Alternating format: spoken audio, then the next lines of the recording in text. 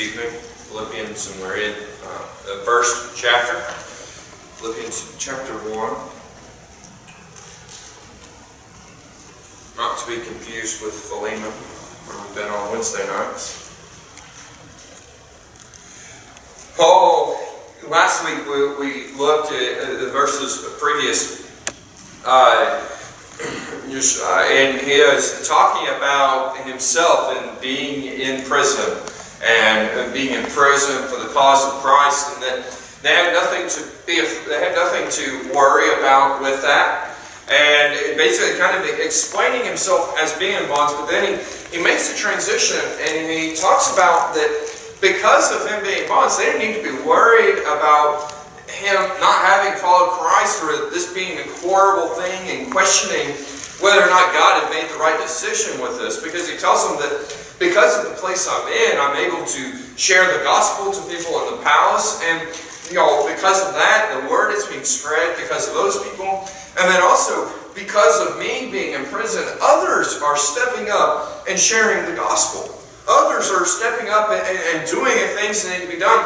And so because of the position I'm in, I am able to access other people that I was unable to access before.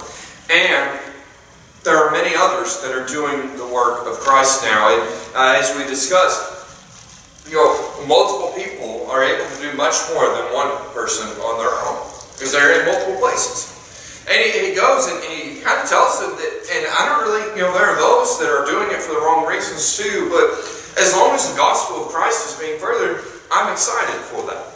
I'm happy for that. I'm ready for it to take place. And he knows that everything that goes is for the cause of Christ. And so now he's going to talk about them and kind of how it applies to them as well. And he's still going to talk about himself and how he perceives these things. And he's going to basically talk about one of the more known verses in this. One of the ones we know most, probably, that we were talking about today is in verse 21. He says, "For me to live is Christ, and to die is gain." And this is kind of the, I guess you could call it a key verse. I don't always do key verses with studies like this, but this is definitely a key verse for what we're doing today. Because what he's going to do is he's going to talk about basically him being alive is serving Christ and furthering the cause of Christ. And then even if he loses his life, that's a gain as well. And he's going to kind of compare these two and apply it to the Philippians and for us as well as a reason for us to be furthering the gospel and to be working things and not to fear persecution that may come.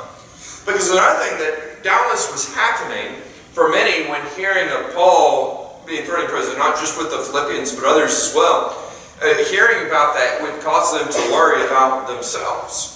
It would cause them to worry about what may happen for themselves. I mean, if one of us got thrown in jail for preaching the cause of Christ, immediately we would be thinking, should we keep doing this? Is this worth it? What are we doing here? And Paul is trying to quench those fears, put those fears away, and encourage them to keep doing what is needed, and to tell them also that he is excited for where he is and fine with what is taking place as well in his own life. And so we're going to study to the end of the chapter today, but before we get started, let's go ahead and have a word of prayer. Lord, I thank you for this day that you've given to us. Thank you for this opportunity we have to be here in your word, to be studying it, and to learning more about our life for you and the ways that we are to live in you, Lord. I'd ask that you would open your word to our hearts and that our time here would be fruitful, Lord. Pray you be with each soul that is here, that if we are in need of salvation or in need of something else, that we would make the step, we would grow in you. I ask you to guide me and direct me as I share your word, and everything be for your honor, your glory, and your will. In Jesus' name, amen. Verse 20 says, "According to my earnest expectation and my hope, that in nothing I shall be ashamed, but that with all boldness as always, so now also Christ shall be magnified in my body, whether it be by life or by death. We see here, he says in the very beginning, according to my earnest expectation and my hope. Basically, Paul is telling us here that his greatest desire, this is what he means by earnest expectation, his greatest desire is to see Christ magnified and pushed forth. His name to be as he says, his greatest desire, and not only his greatest desire, but also his hope or his confidence. It's not remember, hope is not a maybe-so thing. This is something that you can be confident in. And this is what he's saying. He's saying, well, my greatest desire and my greatest confidence is Christ. And he says because of his earnest expectation and because of what his hope is, his confidence, he says, in nothing I shall be ashamed. Because of where his focus is, because of what he's doing, there's nothing that he is going to be ashamed for what is taking place. Some were probably ashamed to know that Paul was in jail for it.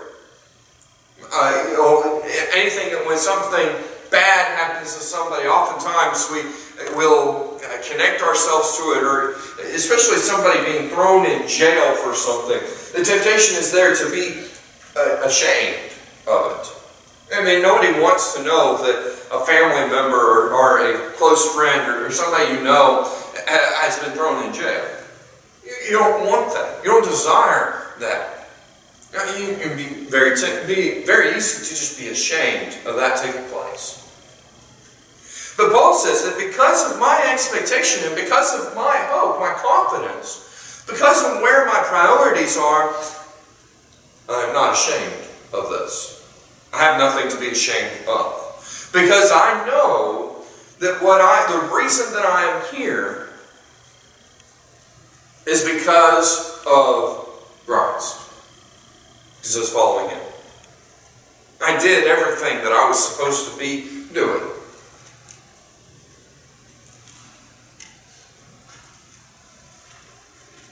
And so he says, but that with all boldness, as always, so now also Christ shall be magnified in my body, whether it be by life or by death. He says, and so I'm going to continue magnifying the name of Christ. I'm going to have boldness in proclaiming his name, in doing the things that I need to be doing for the cause of Christ. I'm not going to be ashamed of it. I'm not going to cower away from the opportunities that I have. I'm not going to allow myself to be changed because I'm now in jail. Because of me doing these things put me in this place.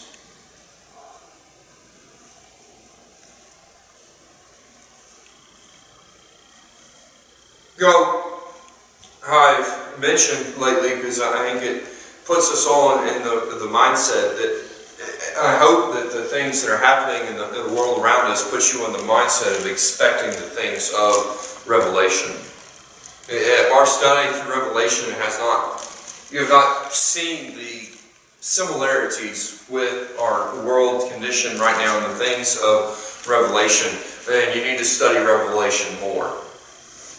It should put you in this place. And something that you should expect with the times of Revelation is the Lord's churches not being accepted by society. You should expect this. And the temptation, though, whenever this comes, is for us to be ashamed of where we stand. When there is persecution, and we still experience it on a lower level today. But to be very confident in our mission, in our goal. If we know that our goal is Christ, and our goal is to serve him, then, and that is our greatest expectation, that is where our confidence lies, that will put us in a position to where we do not become ashamed of who we stand for, of what we teach. It puts us in a position to continue being bold in this. Paul, he said that with all boldness, as always, that Christ is going to be magnified. He had already been working and doing things to magnify the name of Christ, and he is continuing in that because of where his priorities lie.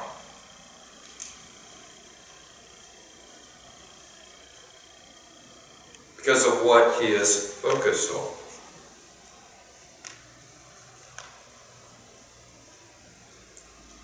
You notice here he says, by life or by death. And the thing he knows as well is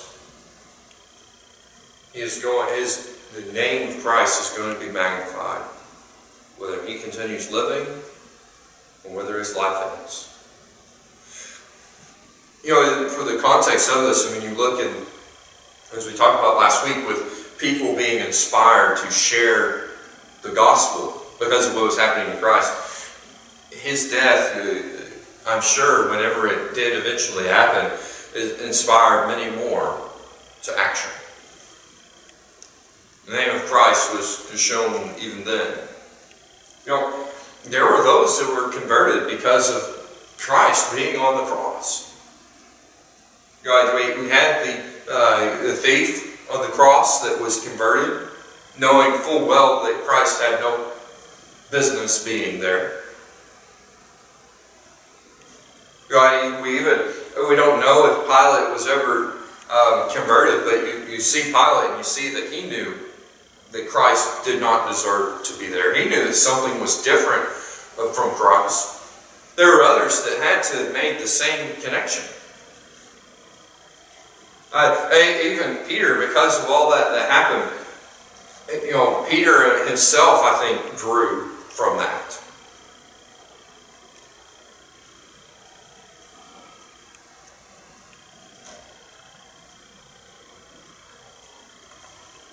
So he says, no matter what, Christ will be magnified. But also, for himself, he knows that either route is good. He knows here that he is not sacrificing himself for this. Or he's not losing out in this. Either direction he gains. Because he says in verse 21, for to me to live is Christ, and to die is gain. His whole purpose in living is for the cause of Christ. To see the glory of Christ. He talked about, just as we saw, his expectation and his hope is for Christ to be magnified. So for him, being that his greatest desire and his greatest confidence is seeing Christ magnified, and being alive, he gets to do more to further his greatest desire. His greatest want. So in living, he's going to live his life for the cause of Christ. He's going to live his life to point to Christ, to spread the gospel of Christ. He's going to talk a little bit later about him being able to stay on earth gives him the opportunity to minister to people like the Philipians and to help them and encourage them. His life's purpose is Christ. So that's what he'd do if he lives. But if he dies, well, that is gain. How is it gain? Because he spends eternity with Christ. He leaves this present world. He no longer has to live in a sinful body. He gains his reward. You know, many would look at Paul and for him to say, well, if I'm alive, I'm doing all this for Christ. And I'm okay with dying too. It says, I'm okay living in this lifestyle and I'm okay dying too. And people would think, oh, you're sacrificing everything and you're willing to just lose your life too. And, you know, I don't think in any of this that Paul is suicidal. He's not suicidal. That's all he's talking about here, that he's thinking about trying to die. And he's going to talk a little more, and basically says he doesn't know which one he thinks would be the greatest.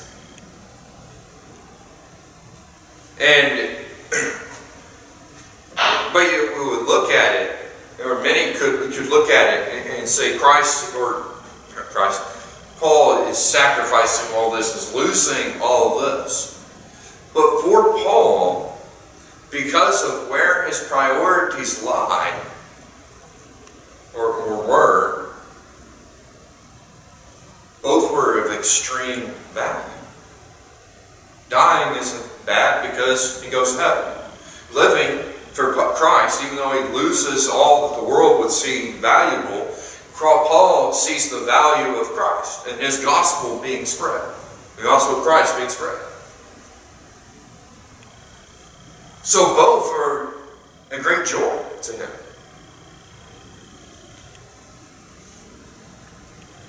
Some in prison would maybe decide they didn't want to live for Christ anymore. Many throughout history, when given the opportunity, have been given the opportunity to renounce Christ in order to curb the punishments of following Christ.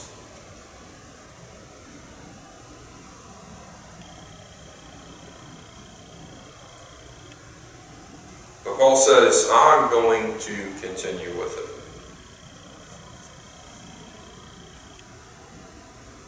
Because he sees the fruit. Verse 22, we see why he wants to continue living with Christ. He says, but if I live in the flesh, this is the fruit of my labor. Yet what I shall choose, I wot not. He says, if I continue to live in the flesh, if this continues, if I'm allowed to stay here, there is a fruit to my labor. There's something that is going to come. But he says, yet what shall I choose? I wot not. He says, but there is I says, whether I'm going to live or whether I'm going to die, he says, I don't know which one would be greatest, which one I think would be the most beneficial.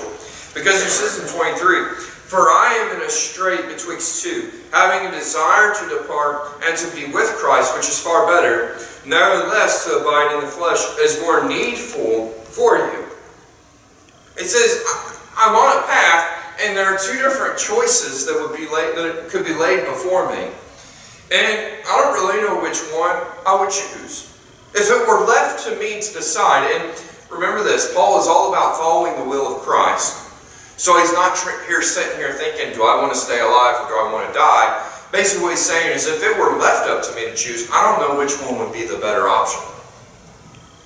And the reason for this is basically he's saying I'd either choose between myself or I'd choose between other people here. And even in the choosing himself, he would be with Christ, because he says, having a desire to depart and to be with Christ, which is far better. He says, my first desire is to be able to leave this world and to be with Christ. He wants to see his Savior. He wants to see his Lord and interact with him and be with him and leave this place because of the sin that exists here. And he knows, when he says here, which is far better, he knows that this is probably the far better option for himself and his suffering and his pain, of course, leaving the fleshly body and no longer having to worry about any problems. The thorn in his flesh would be subsided then. He knows that this is a selfish reason would be much better. But notice what he says here. He says in verse 24, nevertheless, to abide in the flesh is more needful for you. The fruit of his labor would be that he is able to increase other people, that others would be able to benefit from him being there. He is willing. He's saying there would be the option for me to further limit myself and to bring suffering upon myself somewhat. But what that would do is that would bring help for you. I would be able to encourage you.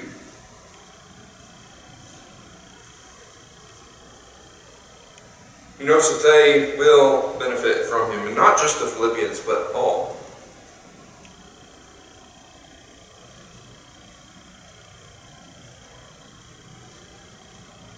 And he says in 25, nevertheless, to abide in the, or 20, I was reading 24, 25, he says, and having this confidence, I know that I shall abide and continue with you all for your furtherance and joy of faith. So he says, and if he abides, and it means here as if Christ continues me, his confidence, what he knows will happen is that he will work to continue with them. He's going to stay with them. He's going to keep working. He's not going to give up on them. He's not going to stop. He's going to work for their furtherance, for them to grow, and for them to have an increase of joy. An increase of gladness and being stronger in the Lord and following Him. Now I want us to think about this for a second.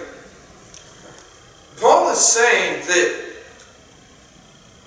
whichever option Christ gives to him, he would be excited to go to heaven.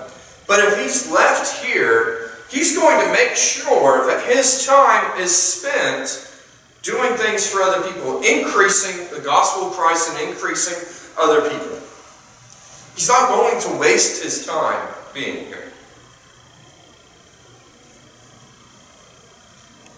I wonder how many of us can look at our lives and see an increase in the gospel of Christ and an increase in other people due to us still being here on this earth. What is being done by you being here still to increase the gospel of Christ and to see other people grow? What are you doing to accomplish that goal?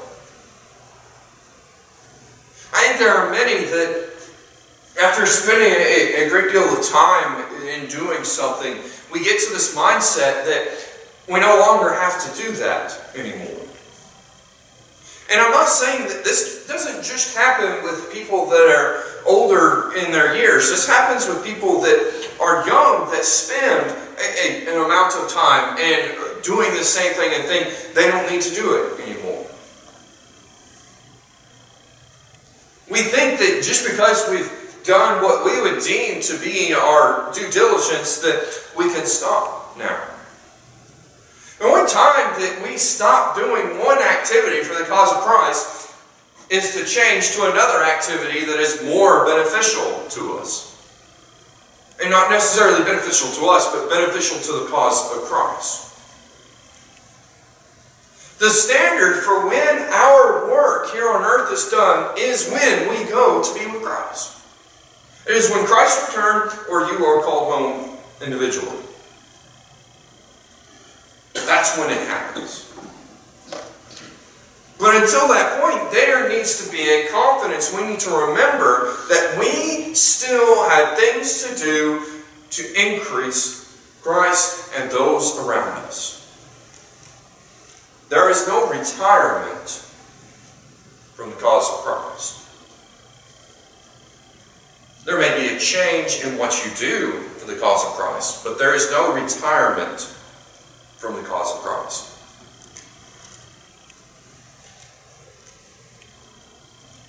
It's sad that so many come to the point where they feel as if they are worthy to retire from serving Christ. It's just not true. There's nowhere in Scripture for this. Paul, at this point in his life, some think that he may have been in his 60s at this point. We don't really have an exact time frame because we never really given Paul's age at any point in time. The only thing we have is early on, it describes him, at the stoning of Stephen, it describes him as being a young man. But the traditions of the times, the standards of the time, a young man can cover a very large amount of time. But Paul at this time was in his 60s, and remember this, our lifespan is longer than it was during Paul's time. Paul in his 60s would have been a very old man by those standards.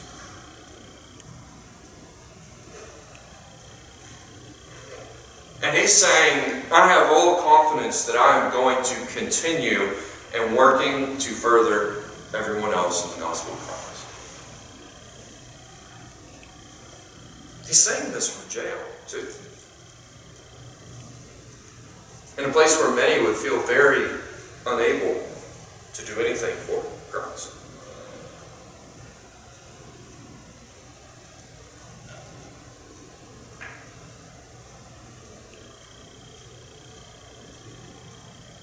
Verse 26, he says, that your rejoicing may be more abundant in Jesus Christ, for me, by my coming to you again. Notice here what he talks about as well. If he is able to come to them again, he wants their rejoicing to be more abundant in Jesus Christ than in him. You know, it is a sad thing that there are people that they do not grow in Christ, they grow in a person that they are following. There are times where a pastor will leave a church, and there will be people that will leave the church because the pastor left. And when that happens, they were not growing in Christ, they were growing in that person. And there are times where it is not the pastor's fault that those people did that. It's nothing that the pastor did. It's them following the person. We see this with the Corinthians. In 1 Corinthians, you see that Paul writes to them, and he talks to them, and one of the problems that existed there was divided. Because some were saying, I am of Paul, I am of Apollos, I am of Peter. Some were even saying, I am of Christ. They're saying the people that they were saved under, or they followed. And it making them greater or better or all of whatever they were saying about it. But they were being divided because of the people that they were following. Or they were saying they were of.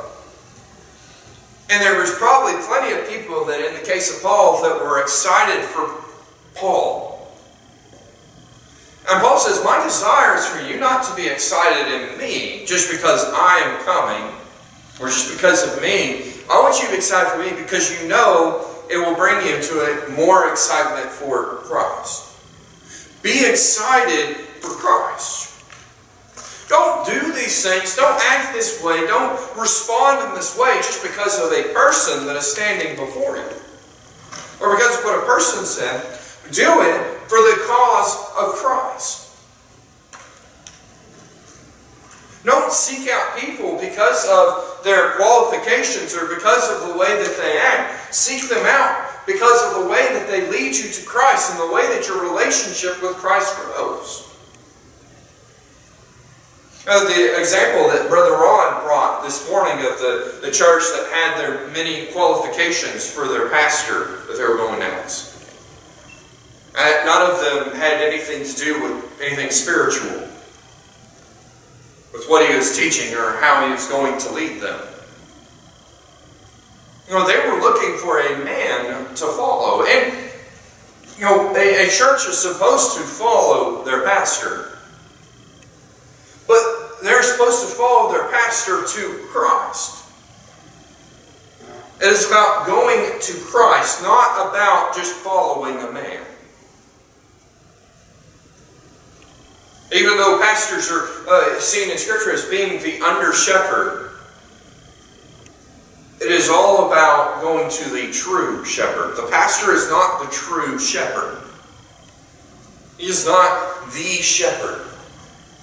He is the leader to the shepherd. There should always be the desire to grow closer to Christ and to rejoice about Christ's coming because they're going to lead you to Christ. So I sat before with people that were looking for an evangelist to come and preach at the revival. And some of the reasons that were given, and I've heard it from other churches as well, some of the reasons for giving of having somebody come is because, well, I haven't heard them in a while, or I've never heard this person before. Or aren't they like a family member to you? Even times where they pick them just because of the distance that they are. The way of choosing an evangelist for a revival or any speaking time should be prayerfully considering how are they going to lead us to Christ. How are they going to encourage us to Christ?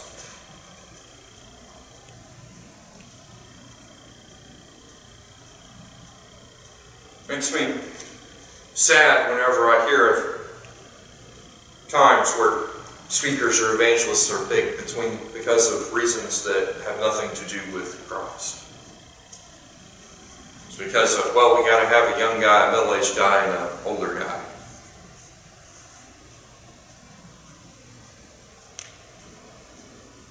It needs to be with the desire of how are they going to lead us to Christ. How are they going to encourage us to Christ?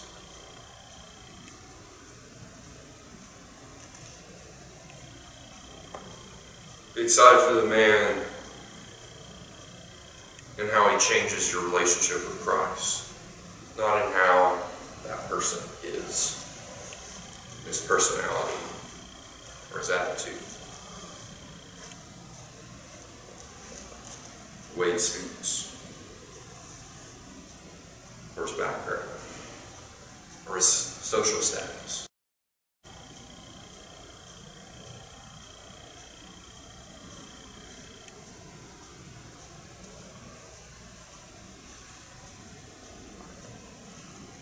It's sad that so many choose a church and thereby choose a pastor to attend, to listen to, because of the events that happen at the church.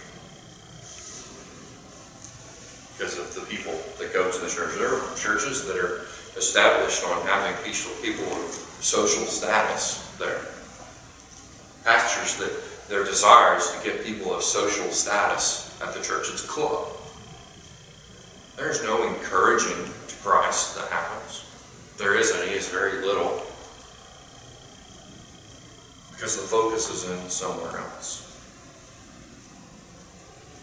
Paul tells them, do not be worried about these other things. Be worried about the cause of Christ. Because this is what I want. He says in 27, only let your conversation be as it becometh the gospel of Christ, that whether I came and see you or else be absent, I may hear of your affairs, that ye stand fast in one spirit, with one mind, striving together for the faith of the gospel.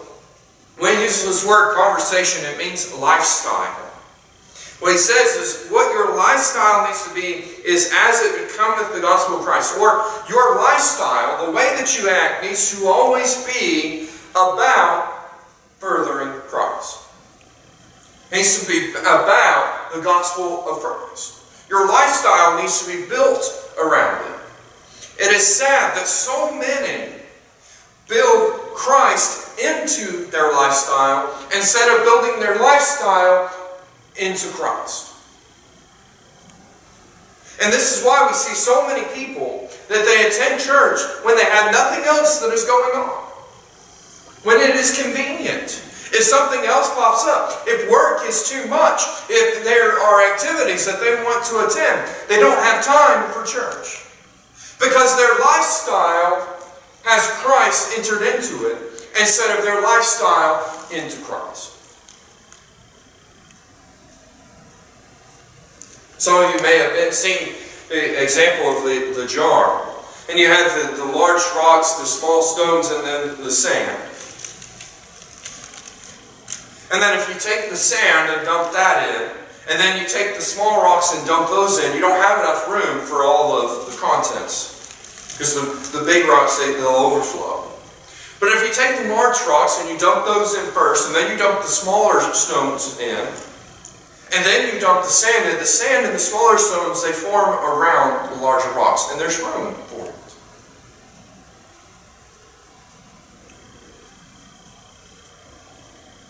What's sad is that so many people add the sand and the smaller stones, the aspects of our life, before adding Christ into their life. And then Christ doesn't fit.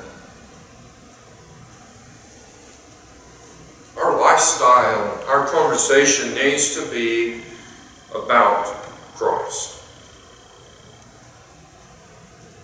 It needs to be what furthers it. The decisions that we make. Paul, in talking about saying he had the two decisions. He said, I can either die and go to be with Christ, or I can stay and I can further you and I can do these other things for the gospel. That is somebody whose lifestyle, whose priority in life was Christ. He first chose the things of Christ and then everything else. He wasn't concerned with what was going on around him and those other things unless it had something to do with the cause of Christ. Now there are things in our lives that are not bad. This life is here for us to enjoy, but in the context of living for Christ. And it's not wrong to watch movies and to watch sports. But what is sad is that oftentimes those movies or those sports take the place of Christ. Take the place of the things of Christ.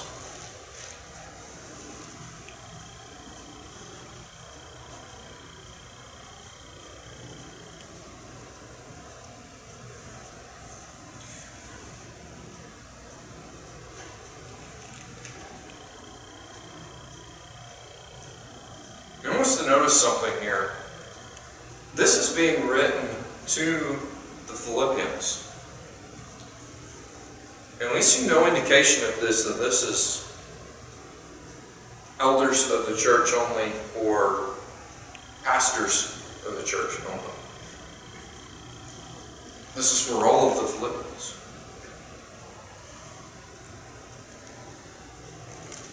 You know, it's sad that there are people in the Lord's churches that hold their pastors, or their deacons, or they would consider to be their elders of the church to the standard of living a lifestyle of Christ, but they themselves do not live the lifestyle of Christ. I'd be flabbergasted if the pastor missed church to go to a sports game multiple times a year.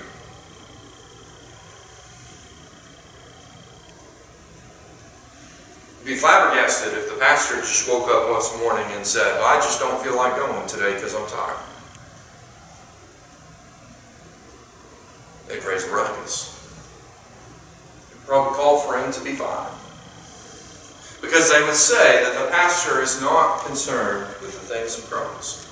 They'd say if the pastor is not living, they wouldn't use these words, but they'd say the pastor is not living the lifestyle of Christ. But they themselves are not living a lifestyle of Christ.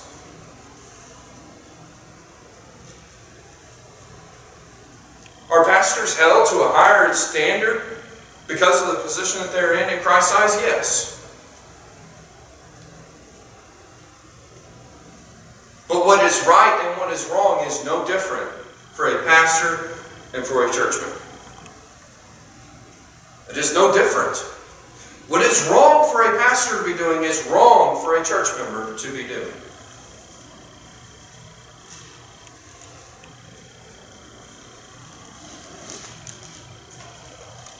If you would be upset with a person in position within a church doing something, you need to also be upset with you yourself doing those things.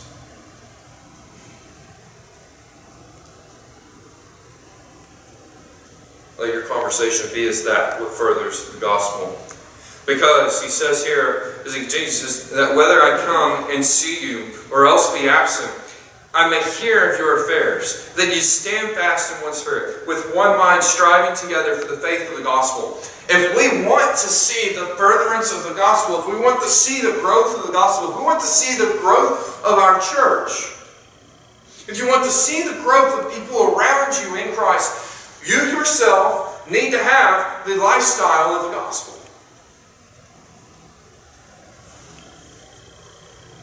You know, a pastor can do a lot of things, but if the entirety of the church is not doing the lifestyle of Christ, it's not going to have the personality of that. You're not going to see that growth. Paul says that in order for me to be able to hear about you standing fast together, being united together, striving together, and seeing the gospel spread, is if you yourselves are living this lifestyle.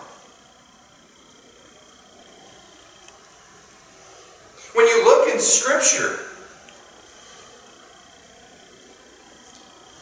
what is the method of church outreach and seeing growth happen?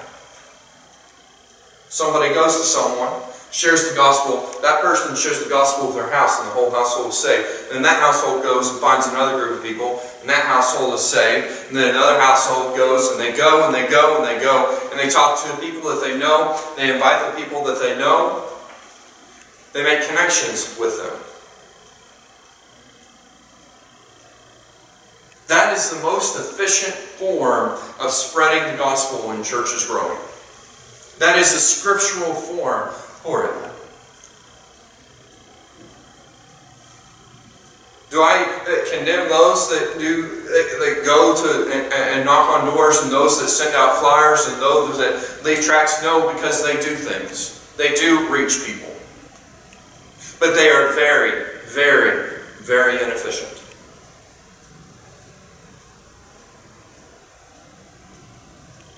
The most efficient form of growth is when the entire church is consumed with the lifestyle of Christ and spreading it to everybody they know. That's the most efficient form. Churches that grow spiritually, that grow truly to the cause of Christ, are those where the entirety of the church is living a lifestyle of Christ. Just a few months ago, I guess it's been 6 months now, because I started it right at the beginning of COVID. I did a series on an exploding church, and we looked in Acts chapter 2 in the church of Jerusalem, and the way it just kind of blew up. If you remember in looking at that, we saw those characteristics of people that were consumed with the lifestyle of Christ and was spreading the lifestyle of Christ. And that's why it exploded.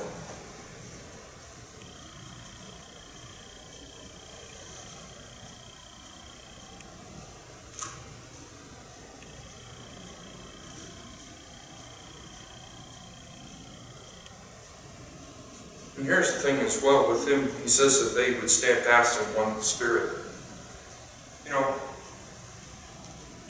no church has ever been split because the church was united in Christ, because everybody was following Christ. It's never happened. The reasons that churches split is because one side or both sides stop following Christ, stop living for Christ, stop being consumed with Christ. It is a fact.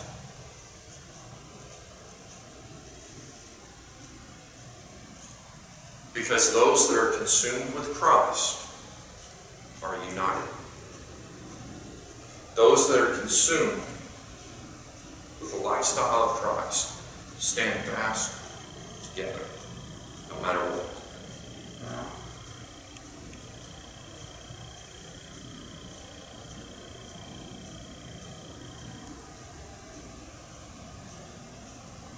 Verse 28 says, "Be nothing terrified by your adversaries, which is to them an evident token of perdition, but to you of salvation, and that of God." He tells them that if you are consumed with this lifestyle of Christ, there is nothing for you to be terrified of. There is nothing for you to fear. You do not need to worry about your adversaries. You do not have to worry about those that are coming, because it will not bother you what they do. He doesn't say that it's not going to happen. It would be bonkers for him to say that your adversaries are not going to do anything to you because he's sitting in jail right now. What he's telling them is no matter what they do, you're not going to be worried about it. You're not going to be terrified of it. You're just going to know, I need to do this because I'm consumed with Christ, and so I'm going to keep doing it. You're not going to be worried about the people and the ways that they may attack you with their words or their actions. You're going to be consumed with the cause of Christ. We will be consumed with that. So we don't need to be terrified. There were probably some that were terrified because of what had happened to Paul. And Paul was telling them, if you're consumed with Christ and you're united together, you have nothing to fear.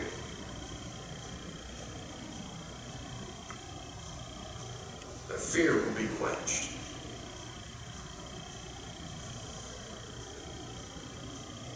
It will be done by our relationship with Christ and the Holy Spirit strengthening us, but also by each other strengthening ourselves. By us working together, of us supporting each other, because we're united together.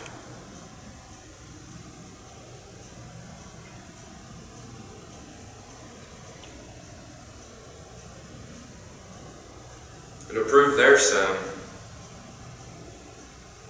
but it'll be our strengthening cause. You know, it is sad that we are in America and we are free to worship. It's in our Constitution that we have the freedom of religion. And we've experienced that for many years, a few generations.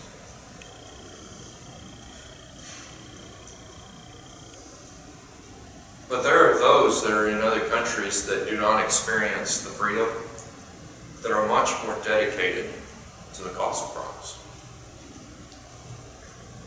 And I'm not saying we need to pray that we are persecuted and that everything just goes down the drain. But you need to realize also that times of trial or times of ways that we are hindered for the cause of Christ should strengthen us to the cause of Christ. Should push us to the cause of Christ. When we go through times that are hard, we go through times of trial, they should push us closer to Christ, not away.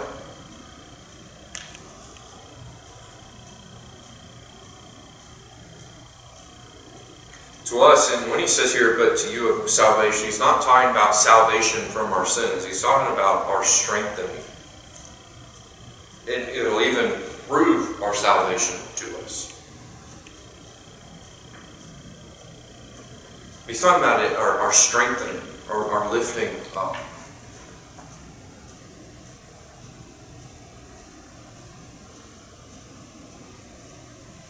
And it will also prove that of God, the things that are of God. It will make those things greater for us. So what can we do with these things? Notice verse 29, he says, for unto you it is given in the behalf of Christ, not only to believe on him, but also to suffer for his sake, having the same conflict which he saw in me, and now here to be in me. You know, many people at Philipians, in hearing of Paul being thrown in prison, probably wanted a letter that said, don't worry guys, this is just me that's going to get thrown in jail. This is just me that's going to be persecuted for calling Christ. But what does Paul say? He says, the same conflict which he saw in me, now here to be in me. And so, verse 29, sorry. He says, not only to believe on him, but also to suffer for his sake, having the same conflict which he saw in me, and now here to be in me. He says, you are going to have the same conflict. You are going to have the same problems. Do not think yourself exempt from these things. If you are following the cause of Christ, you are going to experience these things. When was the last time you were rejected for the cause of Christ? Because Christ said it as well. If you are serving me, if you're doing things that aren't, they hated me first, they're going to hate you as well. When was the last time you were rejected for the cause of Christ?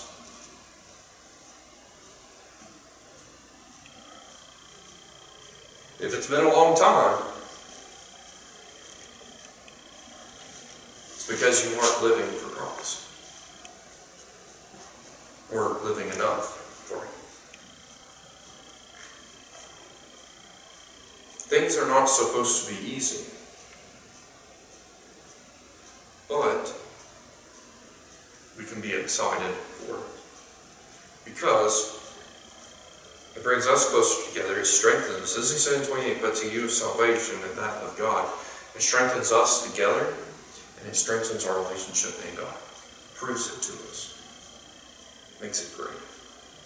It can bring us joy.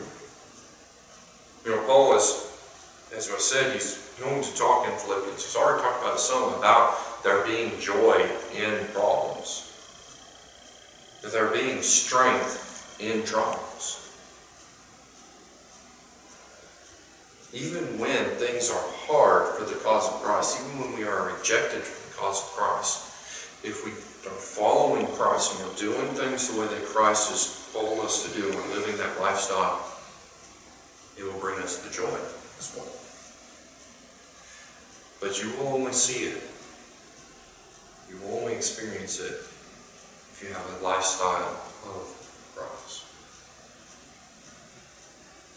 It's easier said than done.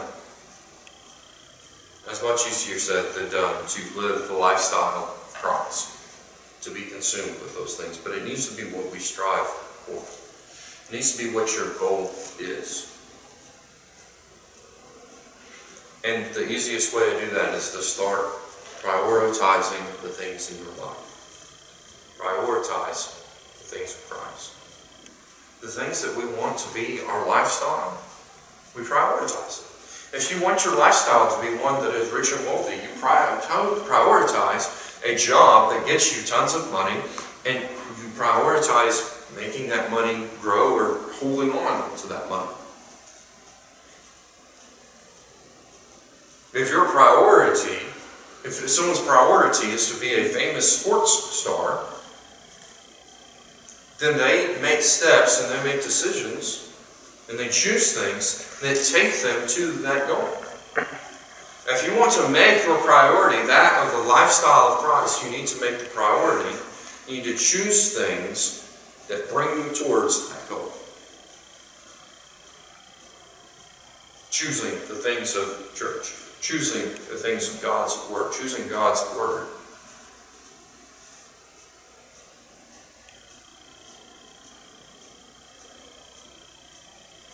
Just make the decision for some things.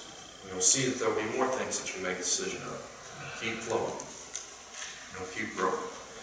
And your lifestyle will change. Or, if you already have Christ as your priority, your lifestyle will grow in Christ. Paul's lifestyle in Christ continued to grow all the way up until the moment that he died. Do not allow yourself to think that there is a time where you can retire from the lifestyle of Christ. Don't think yourself to be able to be at the point to retire from Christ and His Word. It just doesn't happen. Keep prioritizing things that are for Christ, not things that are of ourselves, our own choice. Live it. Can you say of yourself, to live is Christ, and to die is gain? Or is it to live is gain, and to die is gain? And this is the thing as well. I don't think Paul thought he was losing everything that he wanted in living for Christ. Because his lifestyle was of Christ, he gained everything on earth that he wanted as well. He got to see people grow. He got to see people encouraged. He got to see people accept Christ. Let's go ahead and enter into our time of prayer. Now is the time to respond to God's Word. Maybe there's some things that you need to prioritize for Christ. Maybe there's some things that you keep saying, well, I'll do it if I can, or I'll do it when I get around to it. Maybe you need to prioritize it. Think on those things and request of the Lord to help you to prioritize those things. Maybe what you need to do to start your priorities for Christ is you need to accept Him as your personal Lord and Savior. Maybe you're questioning whether or not the lifestyle of Christ is all that great, or whether that lifestyle of Christ is a good thing. Well, if you start that lifestyle in Him, and by accepting Christ as your personal Lord and Savior, if you start that lifestyle, you'll begin to see how great it is. Maybe you're sitting here thinking, I don't know if I can prioritize Christ in my lifestyle. I don't know if I can make a lifestyle of Christ. Pick a few things. Prioritize those and see what happens. Once you got those prioritized, find some more things to prioritize. Work on converting your lifestyle, or encouraging your lifestyle to be that of Christ.